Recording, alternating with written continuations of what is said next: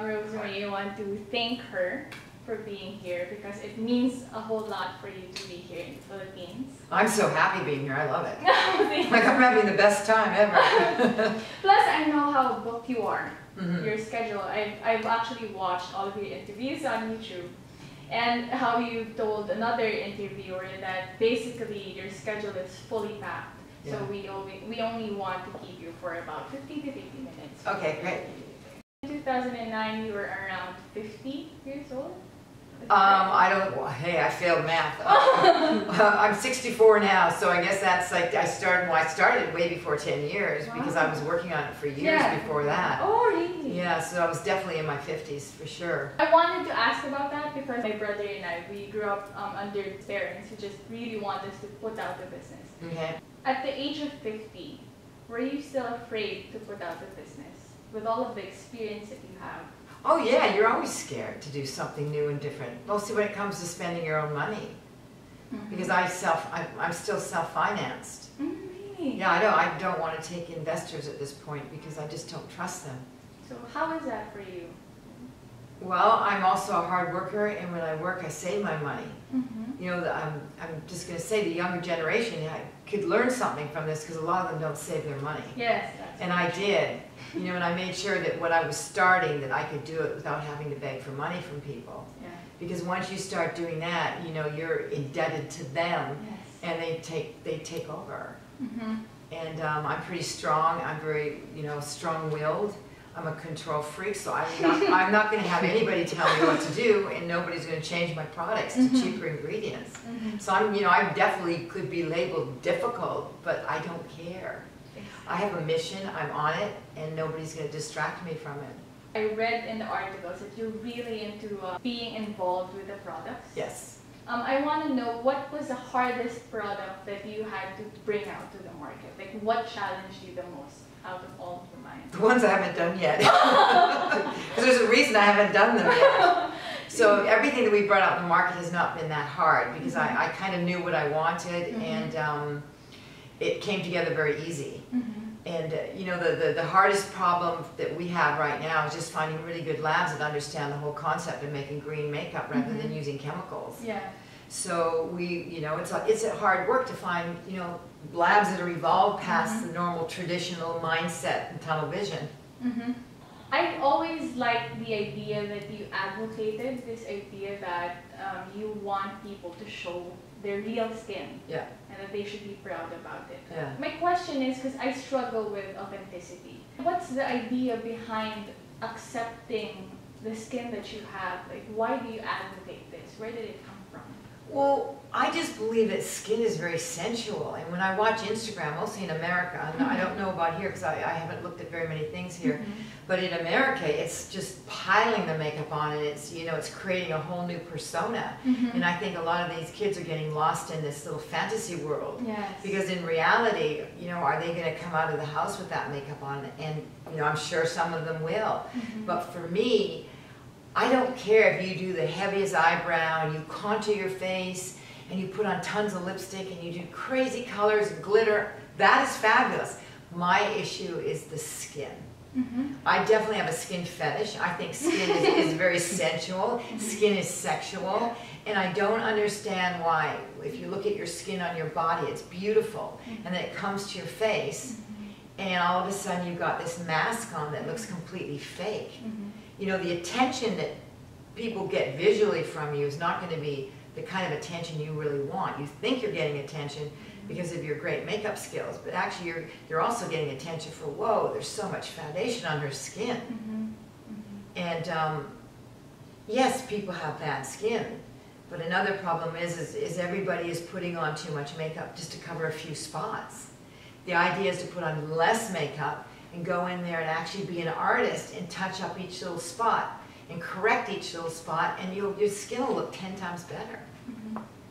Ever since like we've started an interview, I noticed that you keep saying that I don't care about what other people think, and it's a huge feat for someone like me. I'm a whole different generation. We were a generation that went out there and did whatever we wanted, and we didn't care. You have to remember, I'm a baby boomer. You guys are millennials. You guys have pressure from every time you pick up an Instagram post. You're a mess. I don't want to be mean. I don't want to be mean. So true. But like I'm a mess looking at Instagram. When I look at comments on my website, I'm like, oh my God, no wonder it's really, we're kind of in a state of bullying. Yes. And a lot of people are going to be more sensitive to it than other people, but it's even hard on me. And I'm pretty strong. Yeah, exactly. Our society, where we are placed as millennials, we're expected to always look like this. But are you expected to always look like that? Or do you think you're expected to look like that? That's the question. But you know what? It's so funny because when I was young, I was like that too. I always thought I had to be prettier, better, bigger, whatever, you know? Yeah. And when I look back on my pictures when I was young, you know what I say to myself? That I was a stupid effing idiot. And I look how beautiful I was and how beautiful my skin was. Yeah, I had a few pimples. And you have so many regrets when you're older to think, wow, I didn't take advantage of things in my life. I was pretty, I was thin, I was exactly what I should have been at that age. And we're beating ourselves up every single day trying to be younger every day. When actually that's never going to happen. You're never going to be younger every day. Doesn't matter what product you buy, you're never going to be younger the next day. You're always a day older. And so if people could just embrace that and realize, wow, you know, I will be old one day. You want to look good now, but don't go crazy and do all these crazy things that you're going to regret. Well, there's no such thing as aging gracefully with the face. It's your soul that ages gracefully. Exactly. You know, you either have it inside you where you're just accepting. Like I looked at myself this morning and I'm like, oh my God, I'm getting old. And I just thought, and then you know when I put down my makeup brush, I said, I don't care. I'm having fun, man. I'm going to Aman Pulo, is it tomorrow? I thought, what the hell? I don't care. You know, but you know, I can say that because I'm older and I have some money now, which obviously is a nicer thing than when you're young and you don't have any money. But you just, you know, aging gracefully is also strength of the soul. Because there's nothing worse than a girl that can't accept the fact that she's getting older and she's whining every day to you. She's saying, oh my God, I don't look good. And she's spending 10 million hours on her makeup. Ain't my friend anymore. I don't have the time for that nonsense. Like, get your act together. You're getting older, so what? We all get older. That's the nature of the world and the nature of Mother Nature, the nature of just life. So, you know, to be all hung up and be talking about it and being all stressed out about it, you're aging yourself. Talking about anti-aging. You know? So... Oh my God, it's like crazy. Some people are crazy. I have friends that whine about everything. I don't hang around with them anymore. They're depressing. Yes. They affect you, how you think and how you feel. You got to be around people that are uplifting you, people that are having some success in their life and some motivation.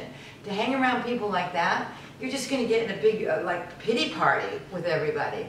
Like, I hate that. How do you keep yourself not pressured by what other people say? Like, all of the pressure is on us. Well, if you keep yourself occupied with something you want to do creatively or financially, whatever your area of expertise is, that's what keeps you not going into that weird negative mindset.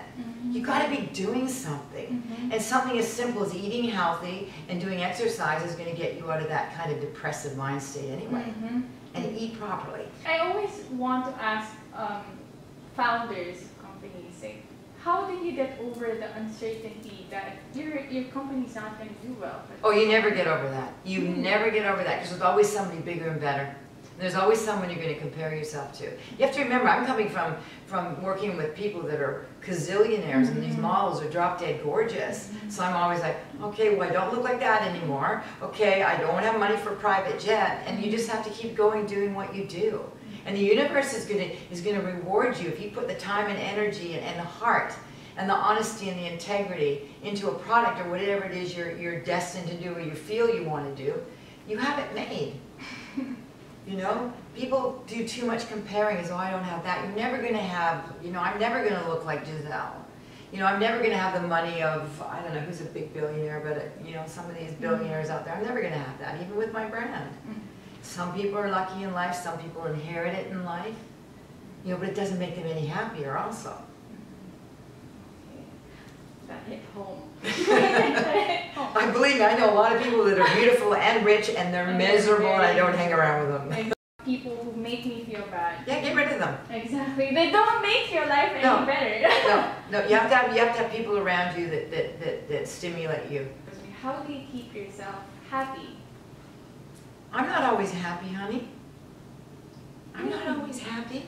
Sometimes we have, depressing things happening with the brand, or someone wants to leave and move to New York, and we got, oh my God, we got to get a new person here, and and then I go, oh my God, my little dog got killed, so I wasn't happy for a year. I've been whining and crying the whole year about my dog. I kept it to myself, but it was awful. So, there's always ups and downs. Sometimes I'm really happy. I am happy when I'm traveling though. And I am happy when I'm doing things like this make me happy. Because I feel like the things I have to say, I can express myself to younger people, and I just hope that they do listen and don't go, oh, the stupid baby boomer. You know what I mean? Yeah. But sometimes I'm unhappy, but like I said, when you're motivated to do something that's coming from your heart and your fulfillment of that makes you happy. Like, I love talking to people. I love getting on an airplane and going to all these new countries. I don't want to sit at home in my house. Some people love sitting at home in their house, but get out there, meet people. And every time I meet somebody new, it changes my attitude towards things. Every time I see how somebody does their makeup in, let's say in Japan, compared to how they do it in America. I've learned from the Japanese too how to do a different approach to my luminizer. So all that makes me happy because I'm not closing off. I'm letting new education also change my mindset. Because, I am an older generation. We're very set in our ways, and this is how you should do it.